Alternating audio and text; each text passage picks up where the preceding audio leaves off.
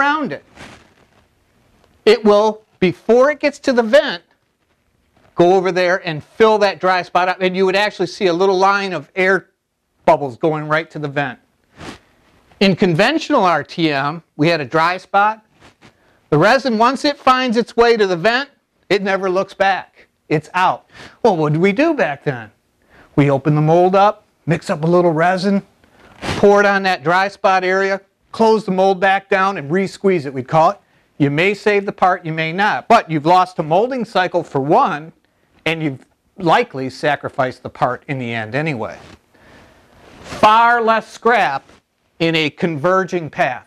And fundamentally, that's the big difference. So, how do we maintain that push towards the center? Remember, I described as the front leading edge of the resin has to have resistance. That's the key. So we get that, first off, by having accurate molds. If our mold starts out 120, but it goes over here, it's 160, 180, 110, the resin's going to flow, even in a converging path, it's going to flow to the area of least resistance, at least at first. So, oh yes, there's tricks. On a vent here, you can put a patch of glass right under the vent. So when the resin gets to it, if it did get ahead, again, a little more resistance, little more in the very front edge, slow it down, forcing it to go back and look where it's missed. Well, you do that, no doubt. However, we talked about loading the glass into the radiuses. This is why. We don't want the resin to racetrack up that corner and say, well, heck, I'm not going to go through that bend of resin there. I'm going to go through the outer radius around it and never build pressure, back pressure in there. So that's the key. Understanding what makes the air leave is this simple. The air within the cavity will remain in the cavity. The two will cohabitate. I'm going to probably find the part here. We got them all over the classroom where there'll be little air bubbles. Maybe something large like a worm ran through the edge. We call it worming in the radiuses. Or like you may not see in the camera, but there are a few air bubbles in this back laminate here. Well, that's caused by the fact that the air within the cavity was not encroached on by the resin. The pressure of the resin didn't try to compress the bubble of air or the pocket of air. What happened then is the resin's flowing, the air's in there, the air says, well, come on by, I'm okay, as long as you don't crush me, we'll just stay in here together. And you pull the part out of the mold, and sure enough, the air is in the radius or it's wherever. Now again, it's not completely dry white glass, but there's air in it. Now maybe on the gel coat side, so there you got a gel coat repair. On the back side, it may tend to crack with flexing. What we want, again, is the fiber to fill it. That's what takes care of that problem. But understanding what's going on. If the air is not compressed, then the air stays. But the moment you try to change the pressure of the atmosphere of that bubble, that's when the action occurs. So the resin coming in flows around the bubble or stays right behind the bubble, pushing it straight to the point where it knows, well, look, I'm getting encroached on by all this incoming resin, but there's a vent hole right over there. That's lower pressure. So inherently, it goes to the lower pressure point. So when we've got this converging path, we've trapped the air. That's the fundamental difference. Now, as it compresses that air, as I've described, it goes right out the vent. So how do we do that? Well, accurate tool, I keep coming back to, most critical. Second, fiber that fills the cross-section of the laminate. Today we're blessed with these chopped materials. This one happens to be chopped fiber, a knitted fiberglass center and chop. It could be a felt-like material in the middle. But the beauty of all these materials that are out there are the loft, the fluffiness, the ability to fill the mold cross-sectionally to create that damming effect, but yet not so much damming that we can't get through it. Because if it was to stop the resin, well, then we've got the hydraulic pressure of the resin opening the mold up, totally obliterating our accuracy issues that we work so hard to achieve. So it's a combination of being able to control the speed the resin's coming in harmony with the resistance of the fiber. So what you need is first a fiber that will fill. If I have 120 thousandths laminate, I can't put in a material that's only 30, 40 thousandths thick. It won't fill the part cross-sectionally. That's why we don't use cloth all alone, typically, in light RTM or even in conventional RTM. If we do, we have to calibrate the tool precisely to the thicknesses of the cloth, and wherever there's an overlap, we had to calibrate in for that overlap. What we want are materials that have give, just as we're showing here, that can compress and expand as needed. So if you had an overlap, a minor overlap, you can't have 4 or 5 overlaps here, you're going to fill the mold cavity right up, because at 30% by weight fiber, about 17% by volume. So we can tolerate an overlap. It's still roughly 1/3 of the mold laminate thickness. But the material will compress in that area. Where there isn't an overlap, it's still got enough loft to touch both halves of the mold. Fundamental.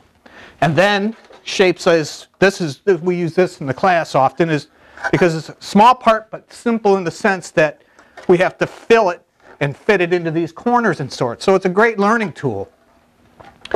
The point then is the materials will tend to stretch. Now we can't stretch them too far or we lose their weight variance per square inch or square foot, meter, however you want to evaluate that, but they take shape. That's a godsend. 20 years ago, so many projects would have been 10 times easier if we could have formed the glass and had memory to stay there. It's beautiful.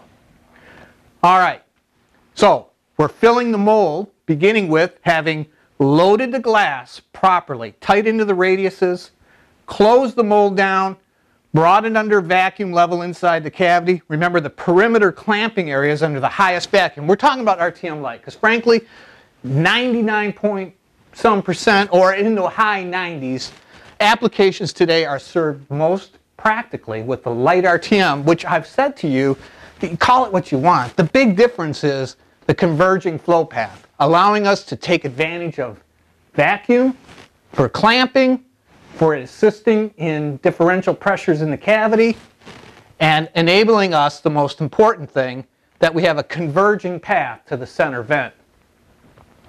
So we've closed the mold, we've clamped the vacuum around the perimeter, we've pulled our half at least of the atmosphere out inside the cavity. Now we begin the injection. So every piece of injection equipment, if properly designed, will give you control of your flow rate. Pressure alone, that's back where we were 2001, 2003, the zip technology. We said 0 injection pressure gain to atmosphere. In other words, if we're injecting into the mold, remember we had that 14.7 psi in the beginning. We pump half of that atmosphere out, we still got 7 psi of clamping force to deal with. That means when we inject, if we stay within that 7 psi pressure, well, we would never open the mold up. And in principle and practicality, that's true. But we can't control by pressure alone. What we control by is flow rate. Because if we're working ourselves right up to that limit all the time, we're often going to open the mold. What we do now is we control to a flow rate that we prescribe that will fill the mold without overpressurizing it. And then our machine has to react to a pressure limit. So you set a limit. Let's say we set the limit at 1.2 bar. We begin injecting, and we then stay underneath that limit, but we flow at 1 liter, 2 liters a minute, depending on the size, part, fiber load and such. We help prescribe that for you. So we give you a flow rate and a pressure limit. Now you inject at that flow rate consistently, never exceeding the limit. You have a very, very consistent product. And if your machine, like our PRG, our programmable machine, it'll allow you to even step that at different rates. So on when you're filling the largest area, obviously you can fill faster. So in the beginning you fill faster. As it's becoming closer and closer to the end of the fill, you slow down. Or you change the sensitivity of pressures. But you have that ability to tailor the injection flow rate. That's the critical key. So in summary, vacuum won't suck the air out like a vacuum cleaner. It also will not take the air out once the mold is filled. Just leaving the vacuum on and thinking it's going to suck the bubbles out inside the mold cavity won't happen.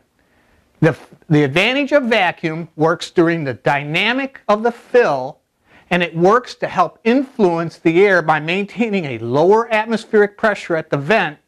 And when the air is being encroached on, whereas if it were allowed to be encroached, its atmospheric pressure, the bubble, the air within the cavity, would have to go up. You're compressing it. It doesn't want that. It inherently then goes to that low vacuum or the low pressure area at the vacuum vent. That's the key. Hope that helped you understand just how the air is leaving the mold. Any of your other questions, please send them to us. We welcome that. That's where we come up with these. These are questions that are asked to us quite often. You can submit that to info@jhmtechnologies.com or info@rtmcomposites.com. Thank you for your interest today. Hope you enjoyed the video.